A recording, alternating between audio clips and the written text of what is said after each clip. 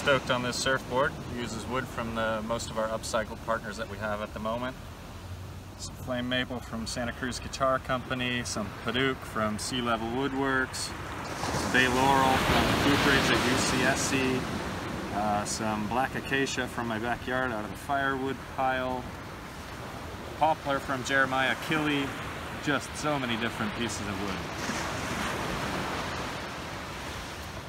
The fin was made from a piece of burl that I found at Andrew Malera State Beach. Some birdseye redwood. And lots of redwood in here. Old hot tub. Offcuts from past sunrise boards.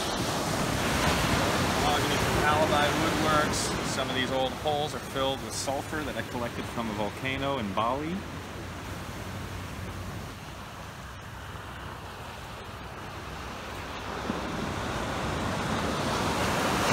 The top deck here is mostly redwood and Doug fir. The redwood was an old bocce ball trellis in Scotts Valley. Side pieces of Doug fir came from a cabinet shop, and the center stringer from Doug fir was a support member of the original Santa Cruz boardwalk. And then the leash and the vent plug are walnut from Mission Bell reclaimed